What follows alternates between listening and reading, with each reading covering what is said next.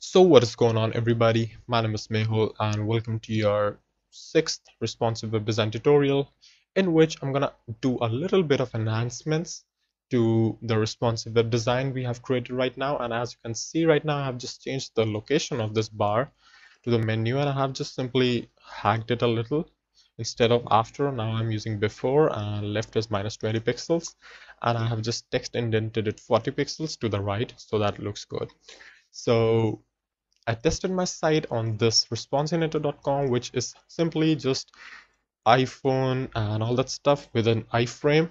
So it's essentially just fooling you into creating a different size of iframe every time. And if your website is like, if it's blocks iframe, this won't even work with that. So anyhow, it still is useful to check in some common layouts, and you can see that it kind of doesn't look very appealing right now in a lot of scenes. So that is sort of helpful. You can see right now these icons will overflow if viewed in a landscape view, right? So we'll also take a look how you can add some specific styles to a particular orientation, right? There's also a way for that to detect orientation in CSS, right? So right now, as I can see, font is a problem on 736, and we just have a breakpoint on 720. So yeah, that's gonna be a close call, right? And this little guy is a lot of out of aligned, so we're just gonna see what makes it out of aligned. So if you take a look on a normal, it's hard to say if it is out of alignment rather, we should say. But as we decrease the size, yeah, it looks a bit out of alignment. So let's just do something about it. So we can actually position bottom is 50 pixels. That looks good. Let's just not do this. Let's just say transform translate x minus 50%, and that is a more calculative way of transforming that, and we don't even need to mess around with the media queries for this, right? And this would be centered now, probably. Okay, so looks good. Now there's a problem for 320 pixel devices. This is sort of looking bad. So let's see if we can do something about this. 320, right? 320. Now it looks okay for me because I'm not messing around with my height, and I guess I have something in place to detect some JavaScript to detect browser height and accordingly just position background till the height. I believe I have done that earlier. I don't really remember. Not here. I don't know, but there's some sort of JavaScript going on in the backend for this um, script learn. Uh, yeah, I don't remember, but I had coded something to maybe, or maybe not.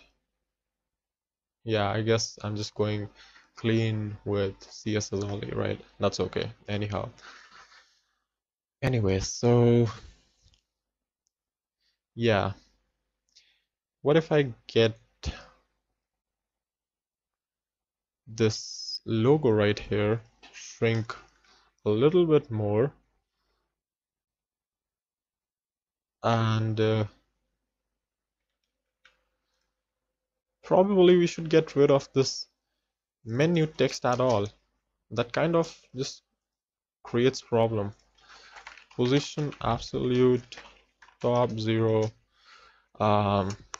right 0. Can we do that?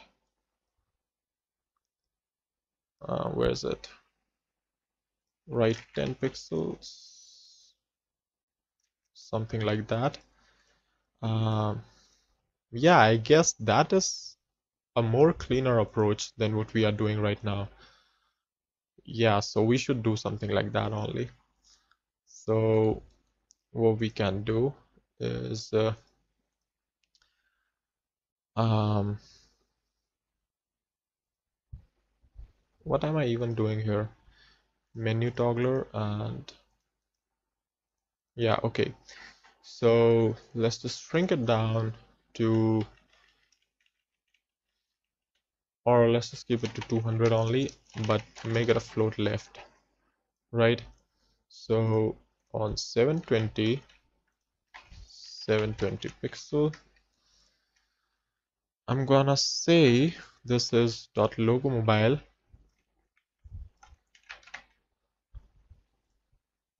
but our menu toggler is gonna float right, and we are clearing the floats. Yep. And I'm gonna just say this is top 20.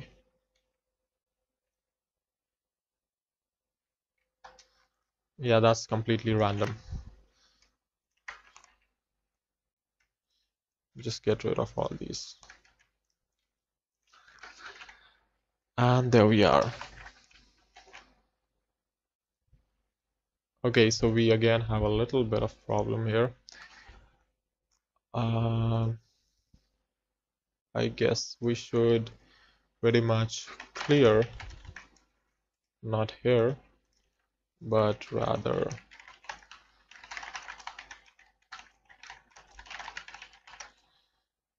or yeah, obviously what am I doing here?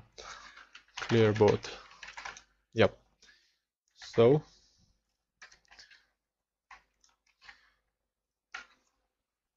there we go. And it looks much better. Get rid of that menu as well from the HTML files.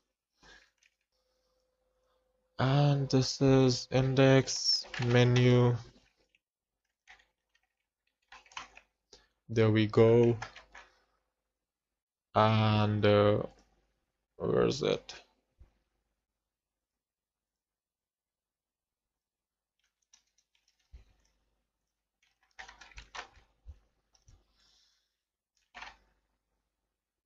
Um, uh, Menu toggler,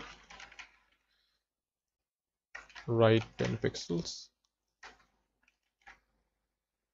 and left -20. Just remove that. All right. So what did we just do?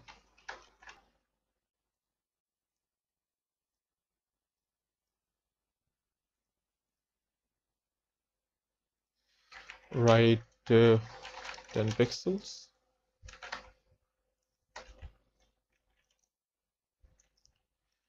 Right 10 pixels. There we go. So where the heck did I add? Oh, this should not be there. Yep, and looks much better now. Yeah. Okay. So so we have this inflated button somehow. So let's just fix this one again. If this gets inflated around what it is, 320, right? Standard size for an iPhone. Cool. So we can just bring down the font size a little bit. Not a very harsh job to do. Font size 20 pixels. I think we should be making use of rims, but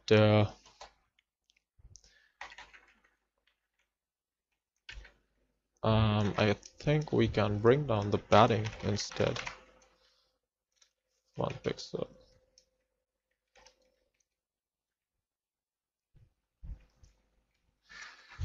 I think there's enough of space for the text as well, so what's blocking the text?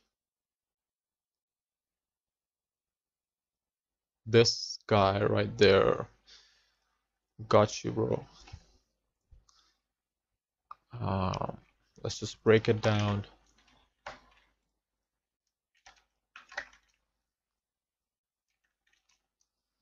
There we go. That was the culprit. Fair enough. And looks good. Looks awesome, right? Okay, so this looks bad. Again, this view looks okay. This looks bad. We'll just come back to that later. The orientation, the landscape orientation is kind of messed up. This also looks good. Yeah, there's some sort of problem with landscape orientation. Um, yeah, landscape. Yeah, this is also fine. Landscape is messed up. This is fine. This is fine. Yeah, so we have to essentially pretty much design our website finally one last time for the landscape view. So we're gonna do that in the next tutorial. So that's all for this one. And if you liked it, then don't forget to subscribe. And thank you for watching. I'll see you then in the next one.